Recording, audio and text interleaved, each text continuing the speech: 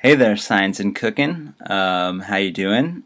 Greg here, one of your TFs, and today I want to talk to you about the equation of the week this week, which is Q equals MC delta T, or as I like to remember it, Q equals MCAT.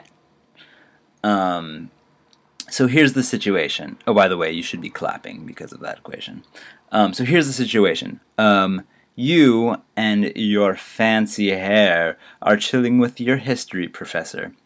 And your history professor is like, you know what? Would you be a dear and fetch me a glass of chilled whiskey from the refrigerator? And you are like, yeah, I'll take my fine bandana and my belt and I'll run in there and get that for you. So you go into the kitchen to get what he requested, and you don't have whiskey in the refrigerator, but you do have some whiskey cubes that were in your freezer. They're chilling in your freezer, and you have some whiskey that was just sitting on the counter, and you combine these two, and you let them sit there for a little while so you can cool down the whiskey, and then you take the whiskey cubes out, and you take the whiskey cubes and you bring them back down into, you leave them in the kitchen. So, because your professor is not going to want rocks in his drink, and you know that. And then you take the whiskey and you're like, oh, professor, here you go. Here is your chilled whiskey from the refrigerator. And he's like, you know what? This is the perfect temperature whiskey. If you always bring me whiskey of this temperature, I will give you a grade higher than an A. And you're like, I don't know what that means, but I want that. So you say, oh, that's great. And you say, hold on a second. And you run back into the kitchen, and you're like, okay, maybe if I measure something about these whiskey cubes, then I can figure out later what temperature his whiskey was. So let me just quickly take this thermometer out of my pocket, because you have a thermometer in your pocket, and you're like, okay, what's the temperature of these whiskey cubes? And okay, the temperature of them is about, okay, it looks like the thermometer is reading about 10 degrees Celsius, and you're like, then you go back into here, and you hang out with him for the rest of the night and talk about the Byzantine era or something like that.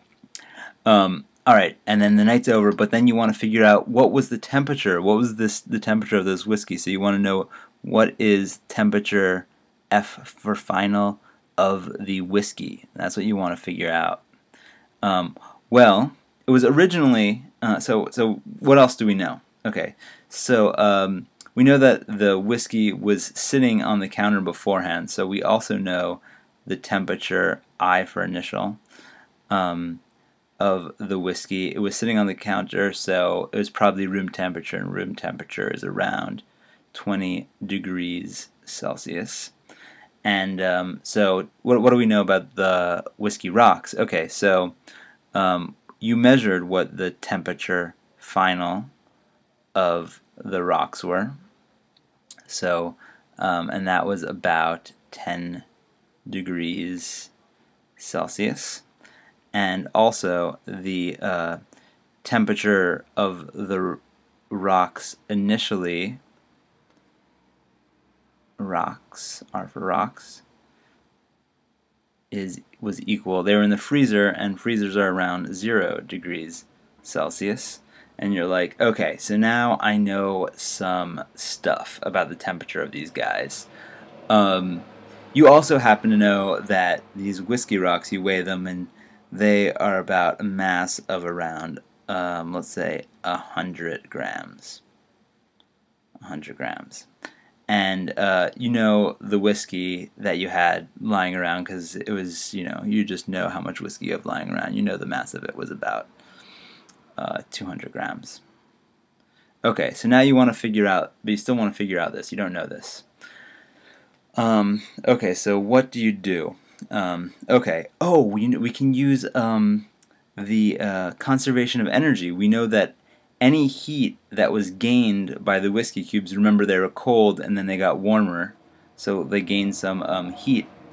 Any of that heat was gained from the whiskey, so we'll assume that no heat was lost in the air or anything like that. So what that means is that the heat, which we write by saying Q, that the rocks, so this is Q, this is the heat that the rocks gained, is equal to, I'm going to write a negative sign here because this is lost by the whiskey.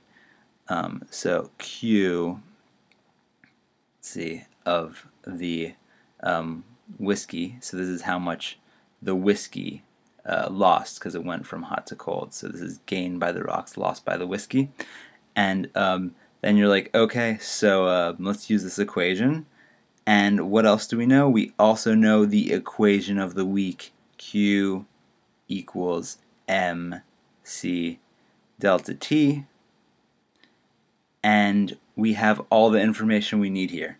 So if we plug Q equals mcat into both sides here, then we know the masses of both of the things. We know the specific heat, C, for both of them, and we also know most of what we need for delta T on both sides.